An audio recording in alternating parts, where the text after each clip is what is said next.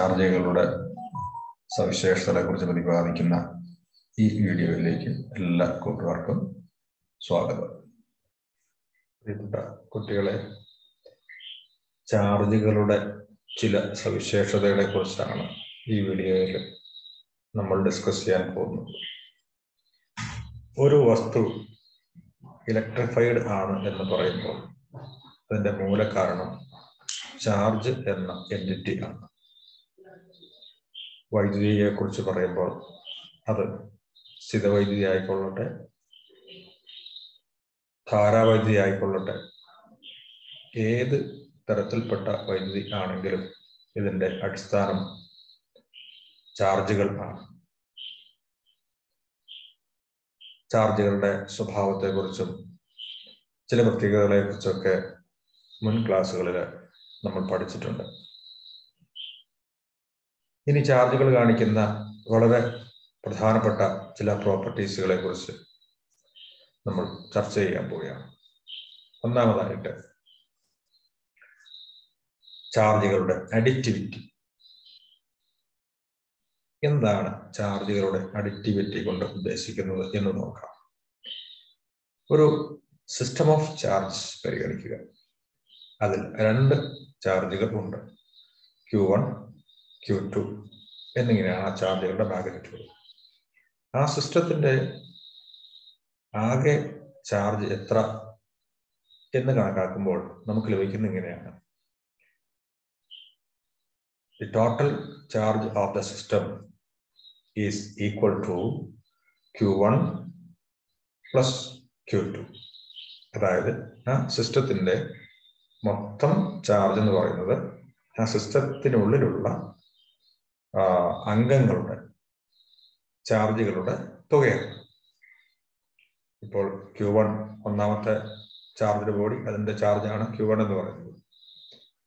രണ്ടാമത്തെ ആളുടെ ചാർജാണ് Q2 എന്ന് ഉദ്ദേശിക്കുന്നത്. അപ്പോൾ ഇത് രണ്ടും കൂടെ ചേരുന്നതാണ് സിസ്റ്റത്തിന്റെ മൊത്തം ചാർജ്. അപ്പൊ ഇങ്ങനെ ചാർജുകൾ അൾജിബ്രൈക്കലി ആഡ് ചെയ്യാൻ പറ്റും എന്ന് പറയുന്ന ഈ ഒരു ക്വാളിറ്റിയാണ് ചാർജുകളുടെ അഡിറ്റിവിറ്റി എന്ന പ്രോപ്പർട്ടി കൊണ്ട് ഉദ്ദേശിക്കുന്നത്. രണ്ടാമതായിട്ട് കൺസർവേഷൻ ഓഫ് ചാർജസ്. ചെറിയ ക്ലാസ്സുകളിലൊക്കെ നമ്മൾ പഠിച്ചിട്ടുണ്ട്, എനർജിയെ ഉണ്ടാക്കാനോ നശിപ്പിക്കാനോ സാധ്യമല്ല എന്ന്. അതേപോലെ തന്നെ ചാർജുകളുടെ കേസിൽ ചാർജുകളെ പുതിയതായിട്ട് ഉണ്ടാക്കുവാനോ നിലവിലുള്ള ഒരു ചാർജിനെ നശിപ്പിക്കുവാനോ സാധ്യമല്ല. ഈ ഒരു സ്റ്റേറ്റ്മെന്റ് അല്ലെങ്കിൽ ഈ ഒരു സ്റ്റേറ്റ്മെന്റ് സൂചിപ്പിക്കുന്ന പ്രോപ്പർട്ടിയെ നമ്മൾ കൺസർവേഷൻ ഓഫ് ചാർജസ് എന്നാണ് പറയുക. ഇനി മൂന്നാമതായിട്ട് നമ്മൾ കാണാൻ പോകുന്നത് ക്വാണ്ടൈസേഷൻ ഓഫ് ചാർജസ് എന്ന് പറയുന്ന ഒരു പ്രോപ്പർട്ടി. എന്താണ് ഈ ക്വാണ്ടൈസേഷൻ എന്ന വാക്കുകൊണ്ട് അർത്ഥമാക്കുന്നത്? അതിന് നമ്മൾ ക്വാണ്ട എന്ന വാക്കിന്റെ അർത്ഥം മനസ്സിലാക്കണം. ക്വാണ്ട എന്ന വാക്കിന്റെ അർത്ഥം പാക്കറ്റുകൾ എന്നാണ്. അപ്പോൾ ചാർജുകൾ ഇങ്ങനെ പാക്കറ്റുകൾ അടുക്കി വച്ചിരിക്കുന്നത് പോലെ ആണ് എന്ന് പറയുന്നതാണ് ക്വാണ്ടൈസേഷൻ. അതെങ്ങനെയാണ് എന്ന് നമുക്ക് നോക്കാം. പ്രകൃതിയിൽ കാണപ്പെടുന്ന എല്ലാ ചാർജുകളും ഒരു അടിസ്ഥാന യൂണിറ്റിന്റെ മൾട്ടിപ്പിൾസ് ആയിട്ടാണ് കാണുന്നത്. ആ അടിസ്ഥാന യൂണിറ്റ് എന്ന് പറയുന്നത് ഇലക്ട്രോണിക് ചാർജാണ്. നമ്മൾ സ്മോൾ ലെറ്റർ ഇ കൊണ്ട് സൂചിപ്പിക്കുന്ന ഇലക്ട്രോണിക് ചാർജിന്റെ മൾട്ടിപ്പിൾസ് ആയിട്ടാണ് പ്രകൃതിയിൽ കാണുന്ന എല്ലാ ചാർജുകളും. ക്വാണ്ടൈസേഷൻ ഓഫ് ചാർജസ് എന്നത് ഒരു ലളിതമായ ഉദാഹരണം കൊണ്ട് വ്യക്തമാക്കാം. വീടുകളുടെയും മറ്റും ഭിത്തി കെട്ടുന്നത് നമ്മൾ കണ്ടിട്ടുണ്ട്. കെട്ടാൻ ഉപയോഗിക്കുന്നത് ഇഷ്ടികകളാണ്. ഇവിടെ ഭിത്തി എന്ന ആ വലിയ ഒരു ബ്ലോക്കിനെ നിർമ്മിക്കാനായിട്ട് ഒരുപാട് ഇഷ്ടികകൾ ഉപയോഗിക്കുന്നു. ആ ഭിത്തിയുടെ അടിസ്ഥാന യൂണിറ്റ് ആയിട്ട് നമുക്ക് ഇഷ്ടികയെ എടുക്കാം. 100 ഇഷ്ടികയോ 150 ഇഷ്ടികയോ ഒക്കെ ചേർന്നാൽ വലിയൊരു ഭിത്തിയായി മാറും. ഇതുപോലെ പ്രകൃതിയിലെ എല്ലാ ചാർജുകളുടെയും അടിസ്ഥാനം ഇലക്ട്രോണിൻ്റെ ചാർജാണ്. അപ്പോൾ അതിൻ്റെ മൾട്ടിപ്പിൾസ് ആയിട്ടാണ് വരിക. നമുക്ക് ഒരു ചാർജ് Q എന്നുണ്ടെങ്കിൽ അതിനെ നമുക്ക് N × E എന്ന് എക്സ്പ്രസ് ചെയ്യുക. N എന്നത് എണ്ണൽ സംഖ്യകളിൽ ഏതെങ്കിലും ആവാം. നിങ്ങൾ സ്ക്രീനിലേക്ക് ശ്രദ്ധിക്കുക. ക്വാണ്ടൈസേഷൻ ഓഫ് ഇലക്ട്രിക് ചാർജ് നമുക്കിങ്ങനെ ഒന്ന് ചിത്രീകരിക്കാം. ഇത് ഒരു പയറുമണിയാണ്. ഇത് ഇലക്ട്രോണിക് ചാർജായിട്ട് പരിഗണിക്കുക. അതായത് ചാർജിൻ്റെ അടിസ്ഥാന യൂണിറ്റ് ഇതാണ്. ഇനി വീണ്ടും നമ്മൾ മറ്റൊരു ചാർജ് കണ്ടുമുട്ടുകയാണ്. അതിൻ്റെ 2 ഇരട്ടി മാഗ്നിറ്റ്യൂഡ് ഉള്ളത്. അപ്പോൾ അവിടെ അടിസ്ഥാന യൂണിറ്റ് 2 തവണ ആവർത്തിച്ചിരിക്കുന്നു. ഇവിടെ മറ്റൊരു ചാർജ്. അങ്ങനെ അടിസ്ഥാന യൂണിറ്റിൻ്റെ ആവർത്തനങ്ങളായിട്ടാണ് നമ്മൾ പ്രകൃതിയിൽ കാണുന്ന എല്ലാ ചാർജുകളും സ്ഥിതി ചെയ്യുന്നത്.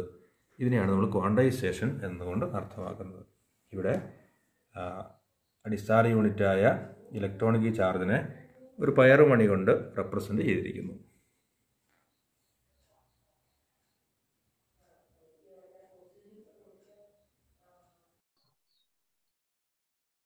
പൂർണ്ണ സംഖ്യകളുടെ ആവർത്തനമായി വരുന്ന രീതിയിലാണ് ചാർജുകൾ കാണപ്പെടുന്നത് എന്നതാണ് ക്വാണ്ടൈസേഷൻ എന്നുകൊണ്ട് അർത്ഥമാക്കുന്നത്. അപ്പോൾ ശ്രദ്ധിക്കേണ്ട ഒരു കാര്യം ഇവിടെയുണ്ട്.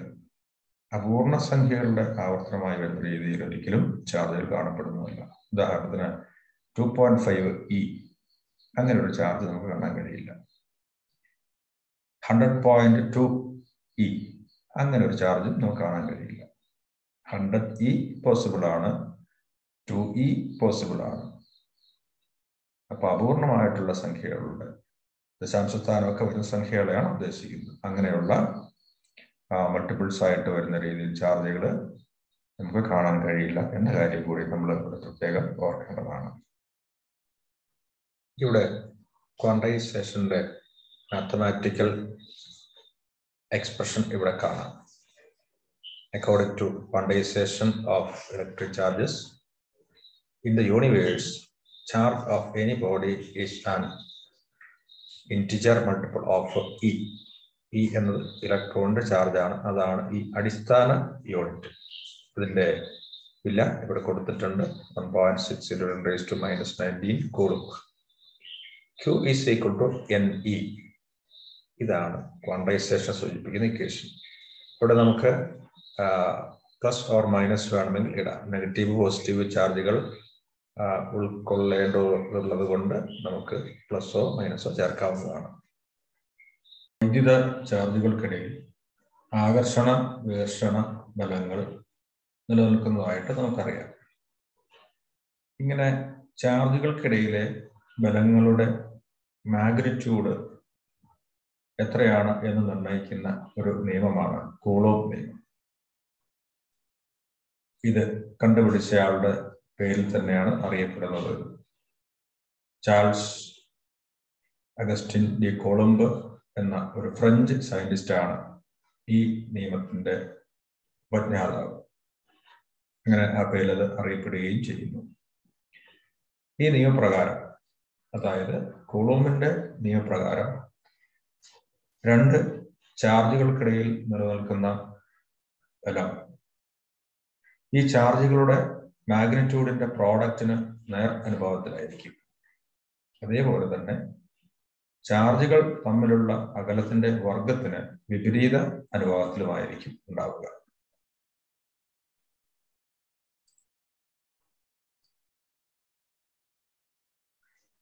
കൂളോം നിയമത്തെ നമുക്ക് ഇങ്ങനെ പ്രസ്താവിക്കാം. Coulomb's law states that the force between 2 point charges is directly proportional to the product of the charges and inversely proportional to the square of the distance between them.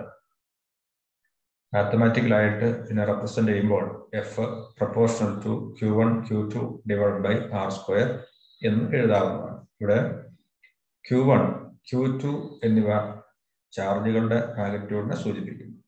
അതുപോലെ r എന്നത് ചാർജുകൾക്കിടയിലുള്ള അകലത്തെയാണ് സൂചിപ്പിക്കുന്നത്.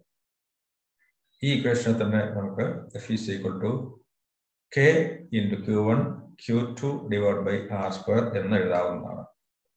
ഇവിടെ K എന്നത് ഒരു constant ആണ്. അതിന്റെ value 1/4π∁0. ഒപ്പം ε0 എന്ന മറ്റൊരു കോൺസ്റ്റന്റ് ഇവിടെ വരുന്നുണ്ട്. അത് പെർമിറ്റിവിറ്റി ഓഫ് ഫ്രീ സ്പേസ് ആണ്. അതിന്റെ value 8.854 into 10⁻⁻⁴ കൂളും square per newton per metre square. അതുപോലെ തന്നെ 1/4π∁0 value 9 into 10⁻⁹ newton metre square per കൂളും square എന്നാണ്. അങ്ങനെ രണ്ട് ചാർജുകൾക്കിടയിലുള്ള ഫോഴ്സിനെ നമുക്ക് ഈ രീതിയിൽ പ്രസ്താവിക്കാം. F is equal to 1/4π∁0 Q1 Q2 divided by R square. ഇതിനെ inverse square law in electrostatics എന്നും ഒരു പേര്. ഫോഴ്സ് ഒരു വെക്ടർ ക്വാണ്ടിറ്റി ആയതുകൊണ്ട് കൂളോം നിയമം വെക്ടർ ഫോമിൽ പ്രസ്താവിക്കുന്നതാണ് കൂടുതലും അർത്ഥവത്തായിട്ടുള്ളത്. കൂളോംബ് നിയമത്തെ വെക്ടർ ഫോമിൽ എഴുതുന്നത് എങ്ങനെയാണ് എന്ന് നോക്കാം. ഇവിടെ രണ്ട് ചാർജുകൾ Q1 Q2 എന്നിവ പരിഗണിക്കുക. They are separated by a distance r. In the figure, you can see the arrangements of charges. Here, r12 cap is the unit vector leading from 2 to 1, and r21 cap is the unit vector leading from 1 to 2. The force acting on Q1 due to Q2 can be represented as F12 equal to 1/4π∁0 Q1 Q2 divided by R square into R12 cap. And the force acting on Q2 due to Q1, that is F21 equal to 1/4π∁0 Q1 Q2 divided by R square into R21 cap. It is clear that F12 is equal to minus F21 since R12 is equal to minus R21. നമ്മൾ ഈ വീഡിയോയിൽ ചാർജുകളെ കുറിച്ചുള്ള ചില അടിസ്ഥാന ആശയങ്ങൾ മനസ്സിലാക്കിയായിരുന്നു. ചാർജുകളുടെ സവിശേഷതകൾ, അതായത് additivity of charges, conservation of charges, quantisation of charges എന്നിവയെക്കുറിച്ച് നമ്മൾ മനസ്സിലാക്കി.